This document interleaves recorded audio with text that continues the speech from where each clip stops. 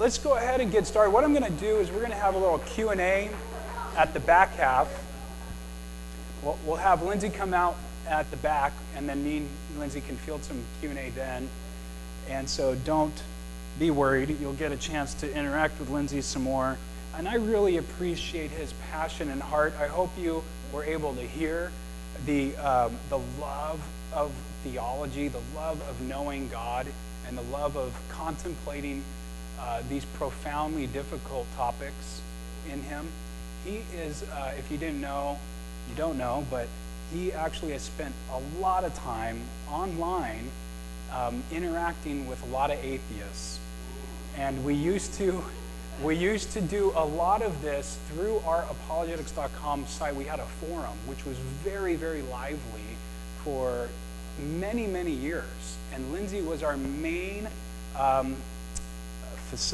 what would you call that?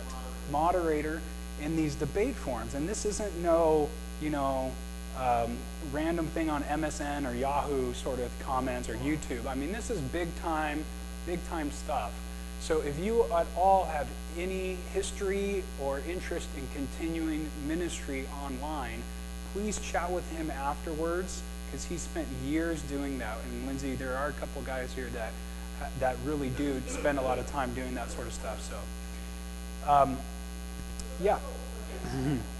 So, and I tell you, that's some of the best ways to really have your faith challenged. If you want to do some practice sessions, go online before you hit people, on the street face to face, because that's a good way to do some you could call it role playing, but they're real people. So, yes. So we're on. So, if you have the notes in front of you, we're going to go ahead and go through those. It should be about 15 pages. It should say week 15, and at the top you'll notice it says philosophical apologetics, not worldview apologetics. All right. So for our popular sayings, you may have heard some things like this before. God is such a punk for letting this suffering happen. He's such a punk, and I've heard him called very bad names instead of punk. Or God is an evil God if he allows all of this suffering to continue. Or because of the presence of suffering and evil, God cannot be both all good and all powerful. And we'll talk about why people say that in a second. Or you may have heard, if God really exists, he, she, or it would never allow such evil. So maybe those things ring a bell to you. And these are very, very real comments from very, very real people who are going through or have been through some really real bad stuff. Some stuff that is just mind-boggling, difficult to comprehend. And I am sure every one of us in here can raise their hand and say that they've gone through some mind-bogglingly bad stuff. I know I have. I go through it often. And if you know anything about my family, you will know why. I can sit here and tell you my testimony, in a sense, about that, and you will be a part of my pain.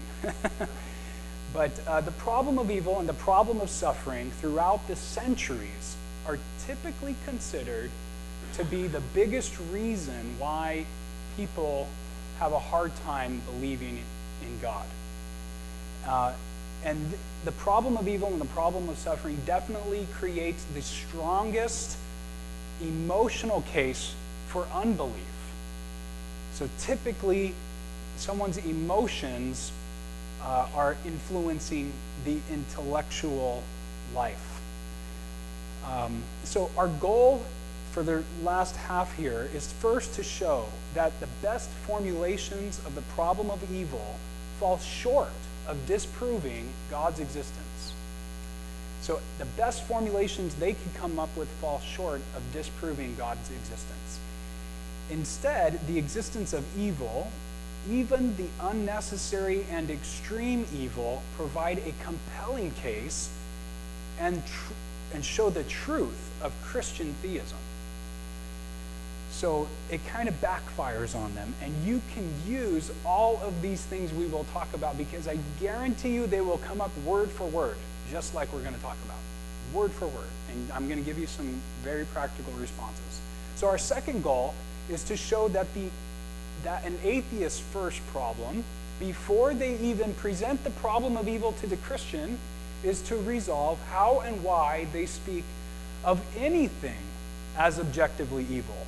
How and why would they even call something evil in the first place? Before they present us with the problem, how could they say something is evil at all? So that without an objective moral standard, they have no right to say what is and is not evil. So that's our second goal. So first, let's tackle how to respond to the problem of evil when it's presented to Christians. And I guarantee you this comes online, and I've actually used some of this stuff online, and it totally worked. And all the atheists in the forum were really pissed off and changing the subject and doing all sorts of other things to derail the conversation. And it didn't work. I kept bringing this back up, and they could not respond. So the problem of evil and suffering and the Christian responses. So again, there's an emotional problem of evil. People in this situation who have an emotional problem with evil and God usually are going through it. They're going through the fire. They're going through the struggle. They're going through the suffering. And they need a listening ear. They need prayer. They need counseling. And that's not really for our discussion tonight, although I have been in the counseling chair and I've been counseled, and I can tell you the intellectual response that we're going to give tonight doesn't work and is not applicable for the moments when people are grieving and suffering. Do not bring this up when people are going through it and need you to just hug them, cry with them, pray for them, and God forbid you give them a weird scripture that haunts them the rest of their life, because that happens a lot with Christians. We oftentimes give weird scriptures in those moments when people are just going through it. Please don't be that person. Just say, I'm sorry, I'm here for you, I'm praying for you. This sucks. I know it sucks. You don't have to give the perfect scripture. So keep that in mind in your moments of counseling. And the second thing to consider in those moments of counseling, and there's a million things to consider and how you work it out, is meditating on the cross and the suffering that Jesus chose out of his love is the best thing we can hope to do when we hit rock bottom and the world falls apart. And I guarantee you that you as the counselor or you as the person being counseled, if you can possibly lift your eyes to Jesus and just focus on him for one moment, there is a breath of fresh air there. So keep that in mind.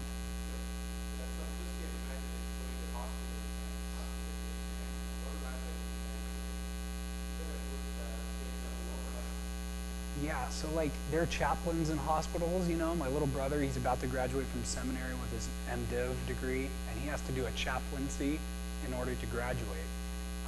And so he has to spend like a month in the hospital.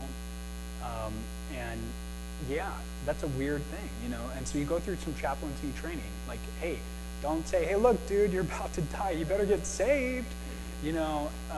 And he's like a Buddhist, and he has no idea what you're talking about. So it's like we have to be sensitive in every little situation. Okay, so there's a few different ways the problem of evil is presented intellectually speaking. So then these are what we're going to talk about for the apologetics part of the conversation. So there's the internal problem of evil, and we call it the internal problem of evil because it's an internal issue to the Christian faith that the atheist will try to point out. So the Christians say that God is all-powerful and all-good, they say. But Christians can't have it both ways. God cannot be both all-powerful and all-good. He can be either one or the other. And this is the most common thing you will hear in these atheist forums online. The logical problem of evil and the probabilistic problem of evil is what they are presenting here in this internal problem of evil. So internal, again, meaning it has to do with the Christian doctrine about the attributes of God. So the logical problem of evil goes like this, its basic form. It's impossible for both God and evil to exist in the same universe. It's impossible for both God and evil to exist in the same universe. If God exists as an all-powerful, all-knowing, all-good God, evil then cannot exist. Or if evil exists, God cannot exist. It's one or the other. You have an evil in the world, or you have God in the world. You can't have both God and evil in the same world. And they say, since it is painfully more obvious that evil exists in the world because we all experience evil, thus God cannot exist. That's essentially the basic form. Because we know there's evil and God can't coexist in the same time and place, therefore God can't exist because we know evil does.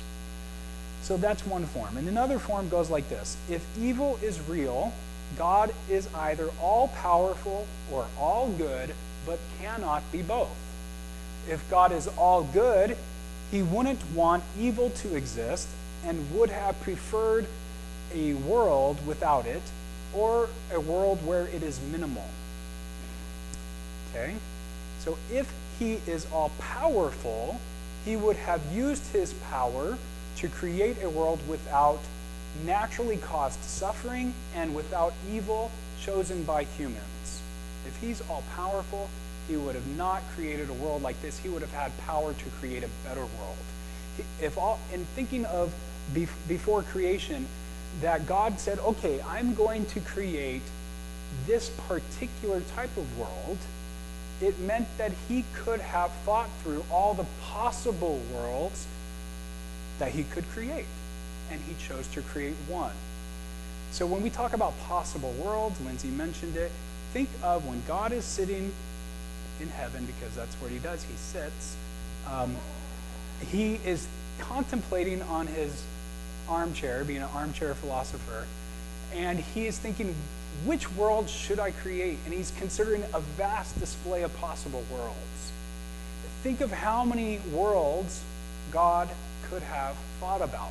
He could have thought about a world just like this one, but slightly different. He could have thought about a world in which John, instead of getting a PhD in physics, he got a PhD in basket weaving, let's say, underwater basket weaving. But everything else is the same. You're all here, we're all doing this, and all of history is exactly the same, but there's this slight difference. The PhD was in a different subject. That's it. And so think of then another type of possible world where God could have chosen a very similar world to this one, almost the exact same one, but it's slightly different. And Chris is the president of the United States right now with that funky goatee thing. That is the possible world he could have created. So you get the idea. So think about how many types of worlds there could have been that God could have chosen to create. And so the atheist points out that if he had a chance to create any world he wanted to, and he was powerful enough to create any world he wanted to, he chose to create this one with all of the suffering and all of the evil and all the pain. He could have chosen to create a world where there is no suffering, no evil, no pain. And so therefore, because he could have given us peace and human flourishing and all kinds of happiness, he gave us the suffering, and therefore he's either not all good or not all powerful. Because he could have done better if he wanted to, or if he was more powerful. So because evil and suffering exist, back to your outline, in the world he allegedly created, God is not all good or not all powerful. Therefore, the God that the Christians worship doesn't exist because they claim he is both God, all good and all powerful. So you hear both of these a lot online. So how does the Christian respond? We respond like this. The first thing we could say has to do with omnipotence, that God is all powerful. It is possible that such a world exists, a perfect world with no suffering and no evil choices. Yes, it's possible. Of all the infinite number of possible worlds he could have created, there could be one where there's no evil and no suffering at all. He could have created that one. Yes, you're right. It is possible. However, it is impossible for God, for even God, to create such a world if humans have libertarian freedom. Freedom to do things without coercion. Making uncaused free choices. Libertarian freedom. So it's impossible, we know, for God to make a square circle because that sort of thing is just absurd. It doesn't exist. It's impossible to have such a thing. It's a self-contradicting notion. God can't do things make things like a square circle. It just doesn't work. He cannot create a world that contains free creatures who he guarantees will always choose to do the right thing, always preventing evil and suffering. He can't create a world where he creates a free creature that always chooses right. He can't do that because God can't make something that's free always do something he wants them to do. Great question. This is such a great question because you've opened up a whole new can of stuff right here. And honestly, yeah, I can't get into it, but if you talk to him about Calvinism, you guys can talk all night. So we'll leave that after. But great question. So rather than God, it would be the free will human creatures who bring about the evil if they choose it. It's not God choosing the evil that comes about, but he allows the humans to freely choose it. So all it takes is the mere possibility that humans can achieve libertarian free will in this actual world. If it's possible that we can achieve libertarian free will in this actual world, then Christians can show that it's impossible for God to create a world containing free will humans to have no evil and suffering. So all we have to do in this conversation is show that it's possible that we have what's called libertarian free will. Then we have refuted and defeated the logical form of the argument that hangs on omnipotence. So if it is possible that humans have libertarian freedom, the same world is possible to have evil occur in it because we can cause evil to occur in it. If it's possible that a guaranteed no evil world exists, it's only possible that a no evil world exists only if there are no libertarian human creatures in it. Because once you put a libertarian human creature in it, not in the political sense, libertarian free will, then you have the opportunity for evil to arise.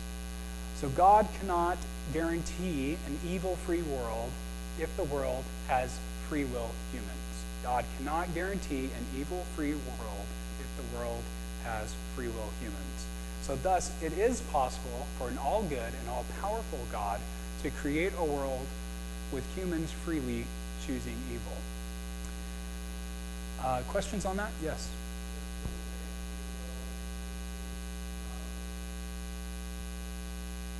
No.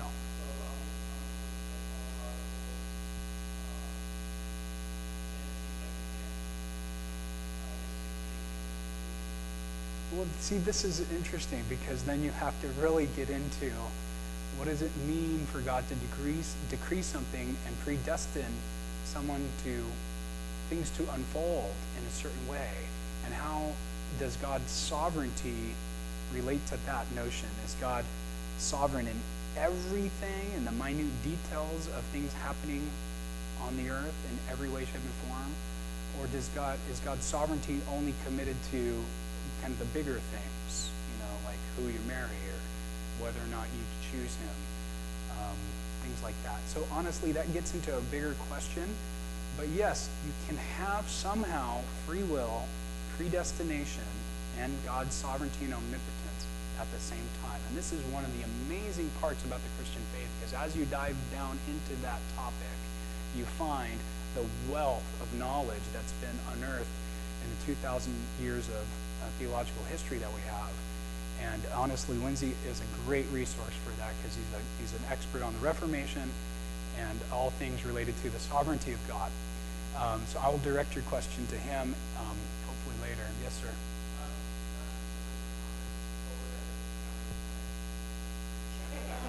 It does. You're talking right now, so it counts.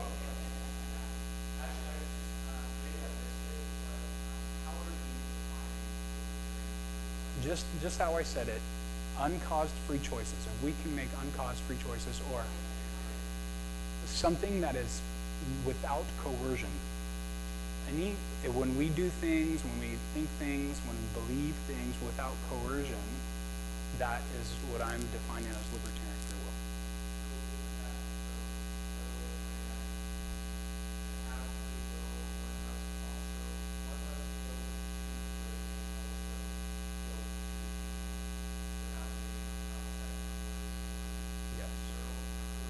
Yeah. Okay, let's keep moving forward. So the second thing we could say in regards to the atheist setup there is that God would prefer a world without evil if he were all good. So this is the other thing that the atheists were saying. So this is not necessarily true, because God may prefer something else over a world without evil. He may prefer, as weird as it sounds, a world in which a world that lacks evil is not his biggest priority. He may have other priorities. And so pain and suffering often bring about greater good in humans. It happens a lot. Discipline by parents, or space between the parent and child, go to your room for 3 hours, is provided for children to learn a lesson. These sorts of things, the pain and suffering, oftentimes bring about good. So it's possible that God may have some overriding reason for our suffering. And it may be his discipline or his space between us. We talk about the hiddenness of God. That's a really big deal right now in apologetics, that God seems so hidden to us.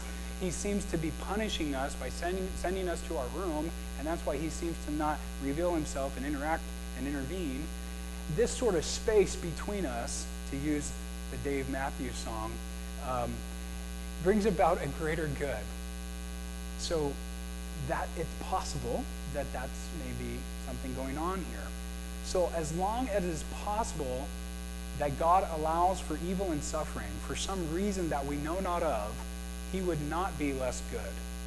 It's possible that if he allows the evil and suffering, and he has a greater reason for the evil and suffering we're feeling now, then if that is possible, that he has, the reason is that he was going to bring about a greater good, then he would not be less good. Also, it's possible that the actual world has the most amount of good for the least amount of evil. So back to the possible world scenario. If it's possible that God had an infinite number of worlds to choose to create from, and he chose to create this one, he may have chosen the universe that allows for the greatest amount of good units, you could say, the greatest volume of units of good to be produced, like it were a good unit producing factory. He may have allowed for that type of universe to exist and the least amount of evil units to be produced. So if this world and this universe is that world that allows the greatest volume of good for the least amount of evil, then that's a good thing. God chose to create the best of the possible worlds.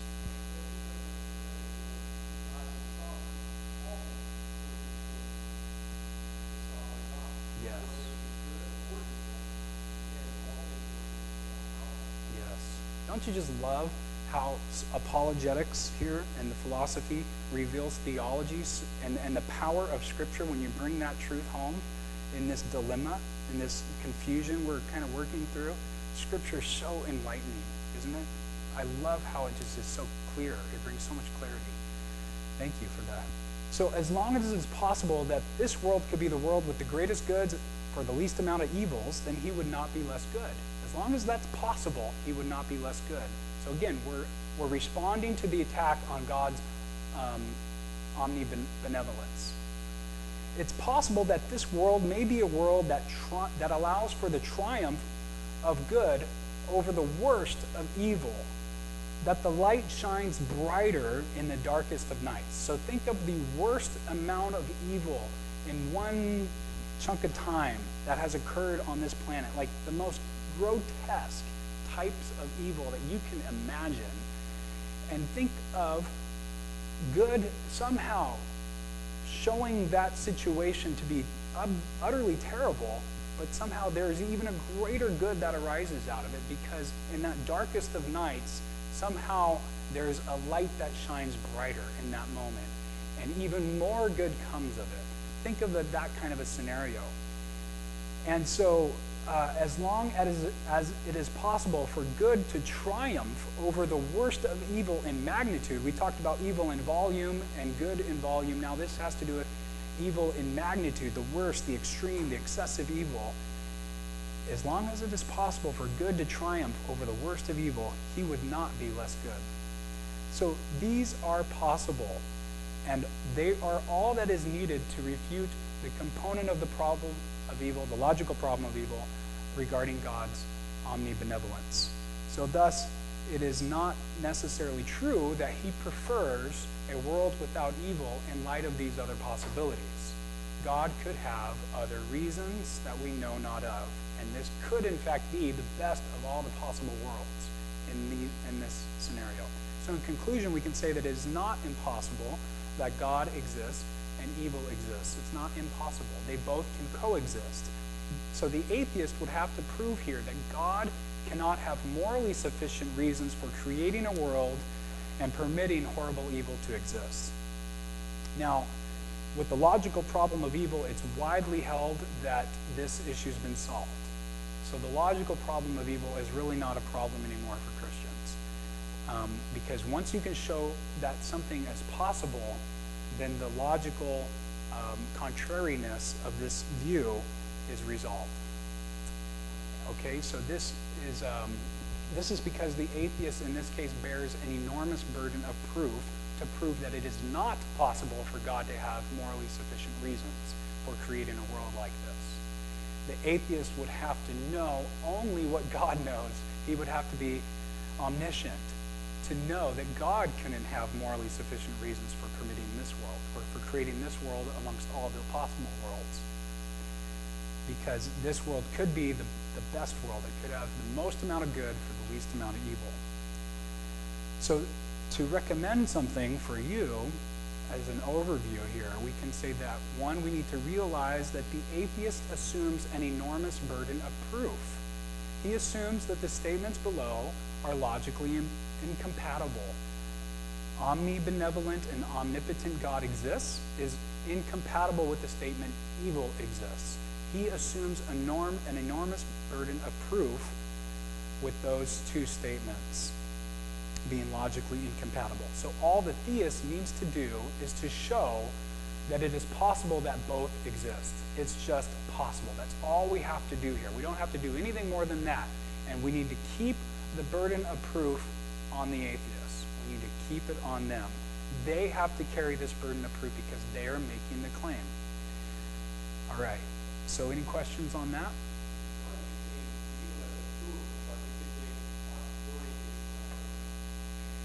It kind of seems that way. But when you read Jesus' interaction in the New Testament, especially when he heals the man born blind, he says, this was done to reveal God's goodness to you, or something of this nature, so that God's glory would be revealed.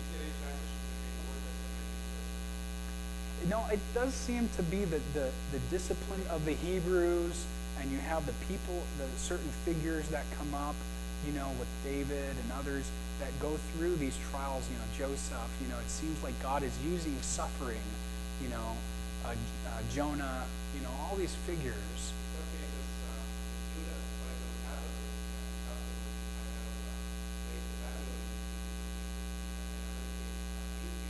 Mm-hmm.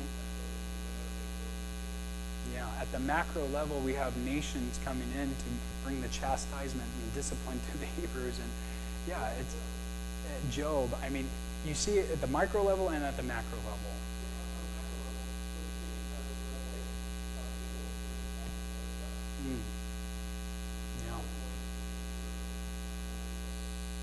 Yeah, and God's glory just shining through with all of the suffering we've endured.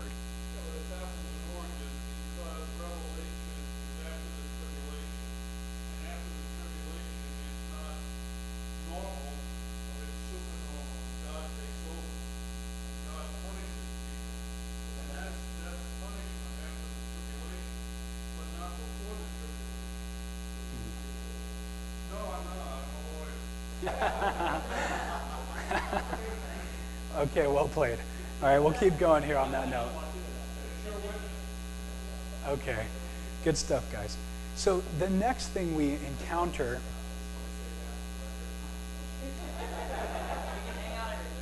If you can drive down. Yeah. Yes, ma'am.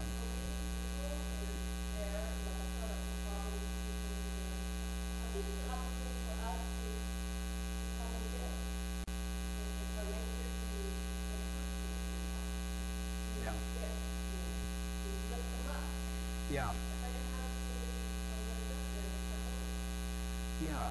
So we're called to be co-reconcilers with Christ.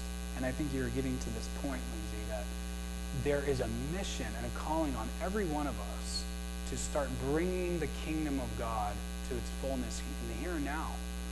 So,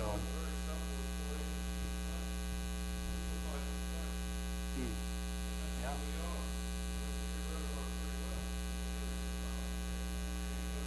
Yeah.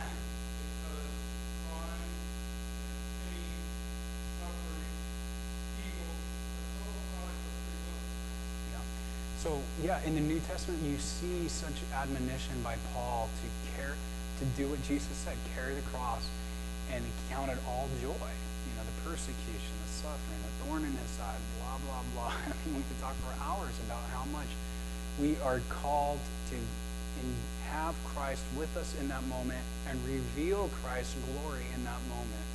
And I think the church has done a poor job of shepherding Christians to be broken and allow our brokenness to reveal Christ through our cracks.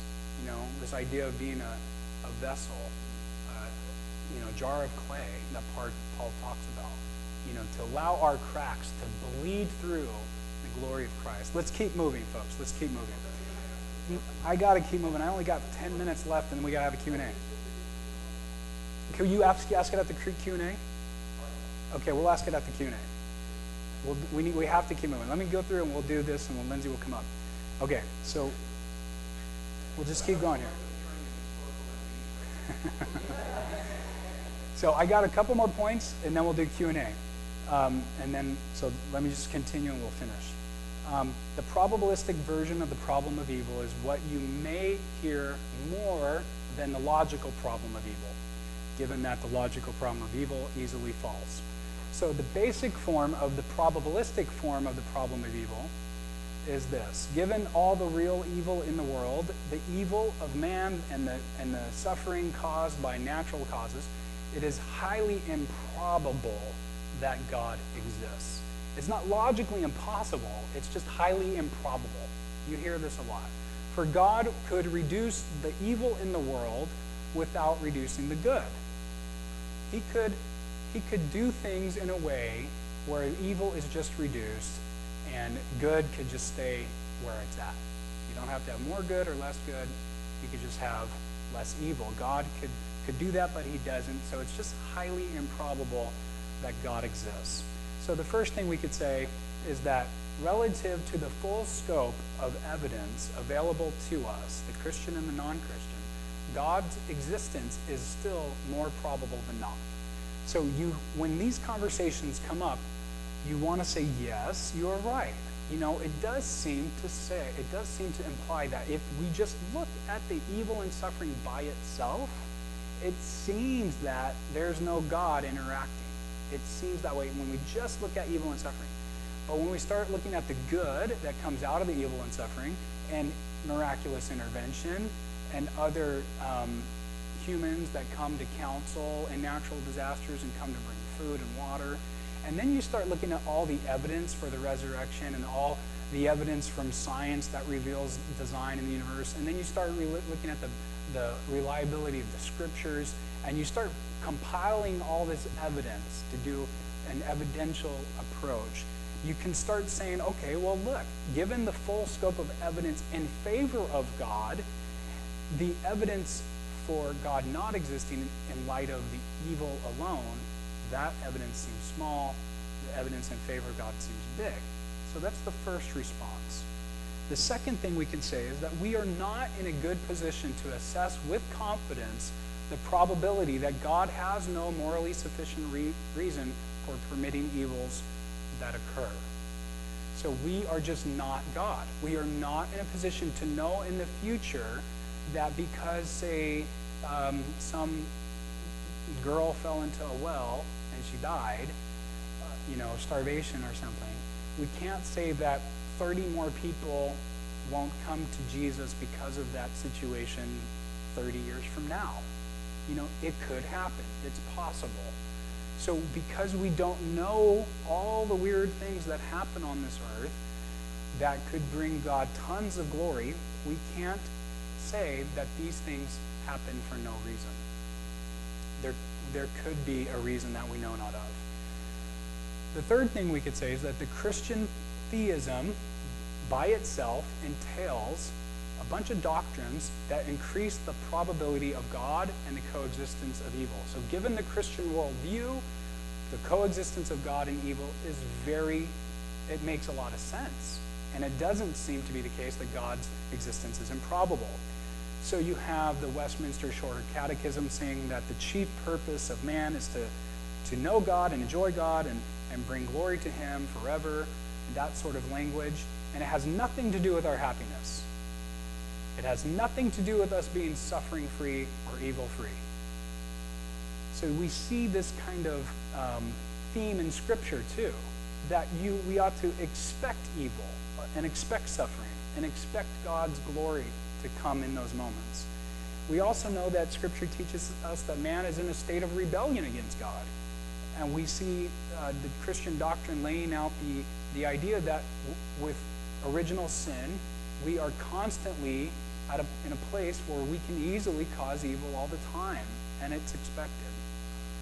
Also, within Christian theism, you have God's purpose not being restricted to this life, but spilling over into the next life. So although there may not be purposes for certain suffering and evil being revealed now, there could be a purpose that we understand in the next life, and that will make it all make sense. And finally, we can say that within Christian theism, knowledge of God is more valuable and is greater than all the evils that we can experience in this life. Paul said, to live is Christ, to die is gain, right? With Paul, you have Philippians 3, this tremendous passage of passion for, hey, I'm willing to suffer it all for the sake of the gospel, because I consider all of this rubbish to have the surpassing knowledge, the knowledge of Christ, to know Christ for who he is, to know him. And that makes everything worthwhile, to go through anything, if I could just know Christ in that moment. And so in conclusion, with the probabilistic version of the problem of evil, we could say that it is not improbable at all that God and evil coexist. In fact, it's highly probable given these discussions. So we're going to skip the next part on the external problem of evil and just go to the doctrines of Christian theism and atheism. So to further align ourselves with what we're talking about with Christian theism, the Christian explanation of evil and the future of it goes something like this. The Christian explanation asserts that evil is a real lack or corruption or privation of the good of creation. That's how some philosophers would put it. It's a lack of or corruption of or privation of the good of creation. So it's the absence of good, as I believe Augustine puts it. It is possible because God gave humans the ability to choose good or evil. And this freedom was used unwisely, and as a result, evil and suffering entered the world, and Christ defeated evil judiciously, and God will practically defeat it at the end of time. And in heaven, there's no more evil. So this Christian theistic understanding of the future and the reason for it and the history of evil and suffering is a great holistic system that makes a lot of sense. Now, how about the atheistic explanation of evil and the future of it? Well, the atheistic explanation asserts that evil is caused by a lack of knowledge and education against nature. It's just that we suck as engineers and doctors. That's the reason why there's evil and suffering, and only lately have we gotten better. But even lately, we kind of still suck because the levees in New Orleans, were over-flooded and all these things. So it manifests, according to the atheists, itself temporarily in sickness, disease, organic, economic, social, scientific issues, as well as natural disasters when humans can't engineer safety, security, and health. So it's because we are not smart enough that evil and suffering continue. It's a human thing. It all relates to us. It will only cease when humans design solutions and alleviate suffering through their power, effort, and ingenuity. So eventually, evil will be eradicated. What worldview does this sound like? Was it? Communism. We talked about it. I sent it home with you as an outline. Humanistic. Yeah. Eventually, one day, we will get there. We will continue our evolutionary path in our journey, and we will become that type of creature that has all sorts of power over creation, where we are the masters of our own destiny, where we can defeat anything that comes against us. Any evil, any suffering, it will one day be eradicated because of us, because of our sacrifice, and because of how good we are. Our goodness becomes eventually what eradicates evil. It sounds very salvific. There's an alternative to the gospel here. So, and the last thing I'm going to say is that the atheists, before we need to respond as Christians to the problem of evil, the atheists have a bigger problem with evil. Their problem of evil is unresolved. Ours, we have great answers to, and we have resolution. What is the atheist problem with evil? It's that they don't have an understanding of pure, objective evil. All they have is a subjective understanding of evil, and their explanations of where evil comes from, frankly, fail. And we don't have the time to get into it, but if you continue through here, you'll see that, number one, they actually affirm objective evil in their statements, even though they say that it doesn't exist. There's no such thing as an absolute standard of goodness or evil. So, but in their other statements, they affirm that there is evil. So they're self-contradicting. And two, that their explanations for what evil is and where it comes from fail. Usually, the best thing they can do is bring it back to socio-biological concerns about how we evolved. And because we needed to form packs and groups in our uncivilized, primitive cultures, that led to protection against predators. We were able then to learn how to coexist together and live together and form nice society bonds, even though we really couldn't think rationally of what we were doing. This sort of pattern in our primitive state led to our genes coming about, where we now naturally learn how to coexist with each other. And this notion of goodness and evil is really just this thing that comes from our primitive state, where we learn to be together and stay together so we can avoid becoming prey. So it has a socio-biological explanation. And frankly, that explanation fails, and we talk about that here. And if you need more resources on that, I could refer you to that. So with that, let's bring Lindsay back up, and we'll ask a couple questions.